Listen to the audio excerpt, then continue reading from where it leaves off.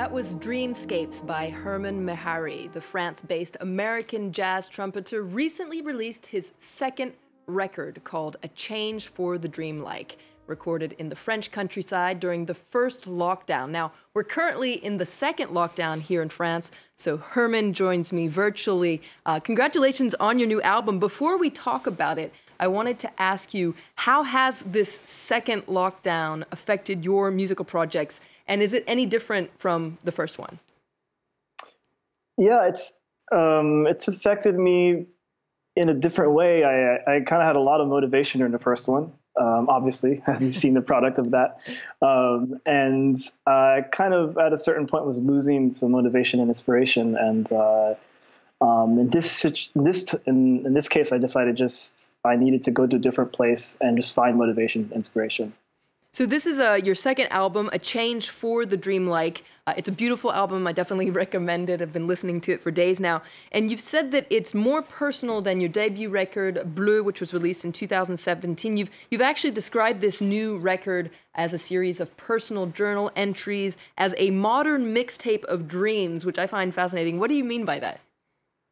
Well, it's when I talk about dreams, I'm really speaking of dreams, like not just like your nocturnal dreams, but dreams that you wish for, things you want, personal things that might kind of blur the line between what's real and what's not, memories, all these things that kind of mean dreams. And this album kind of explores those things in my life, in terms of my growing up in Missouri, for instance, or my Eritrean heritage, all these things. Well, let's actually listen to another track off your album. This is a song, it's called A Conversation with My Uncle. Check it out. Can you imagine as kids, 20 at the most, 18, 19, getting imprisoned, going to jail? They take a picture of you, front and side, and so, like a criminal. It was so bad that they could have arrested him anytime for no apparent reason. So I managed to get out of Eritrea. So that was a conversation with my uncle off Hermon Mehari's sophomore album, A Change for the Dreamlike. I love this song. There's a strong personal connection in this track. You're playing along to a story that your uncle told you about your father. Can you tell us more about it? Yeah, I've always wanted to share, not really share, but like just record my dad's story and from him. But I lost him a few years ago, and I always regretted that I'd never recorded it. So I had my uncle do it, and he's such a great storyteller, and it's such a important just story of the refugee story in general. And so I did this while I was in the first confinement. And we recorded his voice, and then when I heard how melodic it was, I decided to interact with it in this way with the trumpet. It's such a beautiful song, and what I find interesting is how your personal history really comes out in it. Now, what's interesting is you've actually been living here in France for a couple of years now. What drew you to the Paris jazz scene?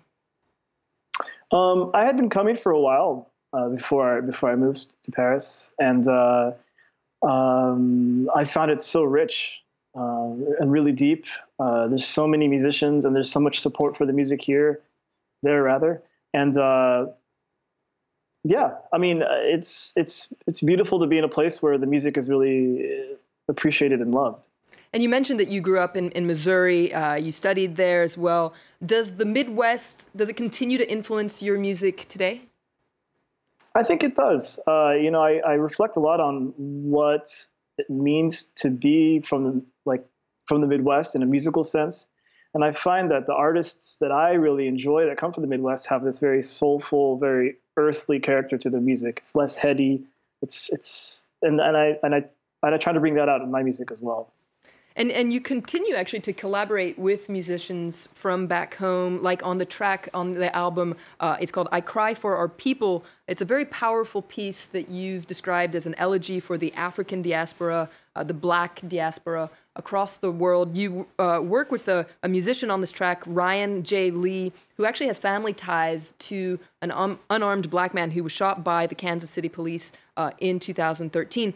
Did the recent Black Lives Matter protests that we saw in the U.S., did that inspire you for this track? Yeah, it was actually happening around the same time as I was, I mean, it's been happening for a while, of course, but it absolutely was on my mind. And having such a close friend of mine, Ryan, affected by this murder, it really touched me too, of course. Yeah, of course, Black Lives Matter was definitely on my mind.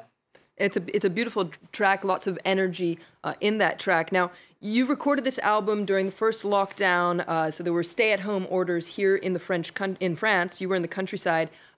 Interestingly, you collaborated with a lot of other musicians for this album, but everyone recorded separately in isolation. For someone like yourself who's used to working with others, for playing with others, what was this solo experience like? It was interesting. It's very introspective, which I think comes out in the music. There's a very introspective quality to it. And I don't know, it was, for me, at first, the idea was to do it myself, and then eventually it came to me that I need to bring in my people with me, and I heard certain people on certain songs rather, and they fit it perfectly. They fit my vision perfectly.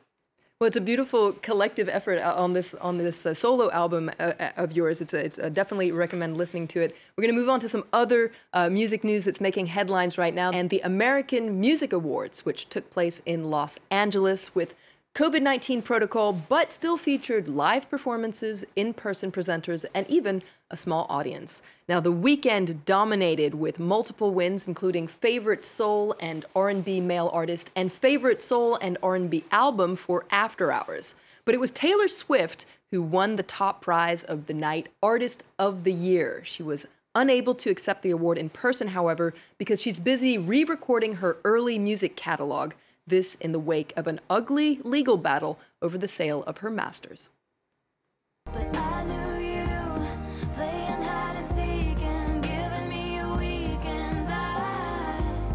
I knew you, your heartbeat on the high line, once in 20 lifetimes.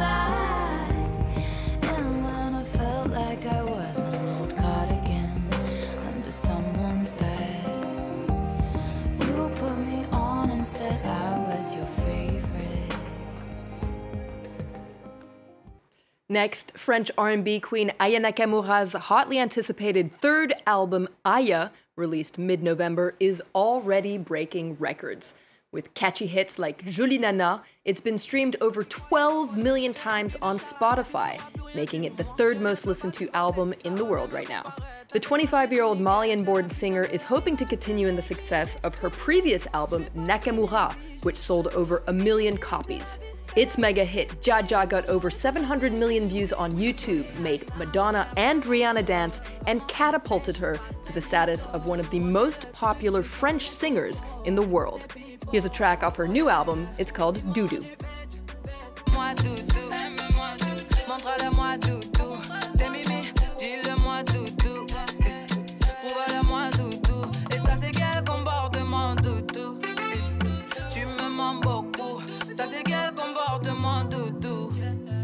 Tu me mens beaucoup. Les soirs venus, faut qu'on se mette à l'aise, ouais. Sinon laisse tomber. Tu peux chercher, elles n'ont pas le verre, yeah. Chérie, laisse tomber. Les soirs venus, faut qu'on se mette à l'aise, ouais. Sinon laisse tomber. Tu peux chercher, elles n'ont pas le verre, yeah. Chérie, laisse tomber. That was Aya Nakamura there. Hermon, I've got a question for you. You're a jazz musician. Did you listen to jazz growing up, or have you drawn inspiration from other genres as well?